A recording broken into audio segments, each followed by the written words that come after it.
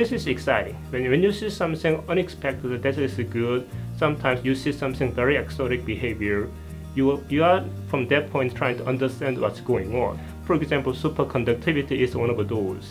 So we are still trying to understand why material becomes superconducting. There are several scenarios still we don't completely understand.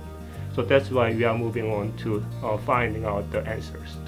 But it is a good example. Usually we fail more.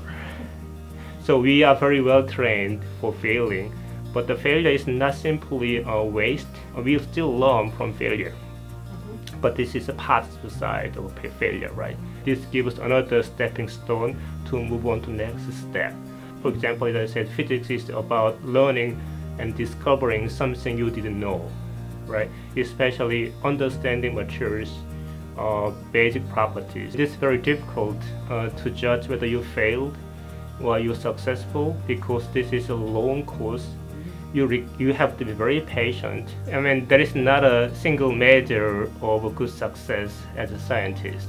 But so if I still can enjoy what I have been doing for my career, if I can still continue even I retire in thinking about it, I may feel that I did good. Yes. So if I don't give up science, I think I'm doing good, right?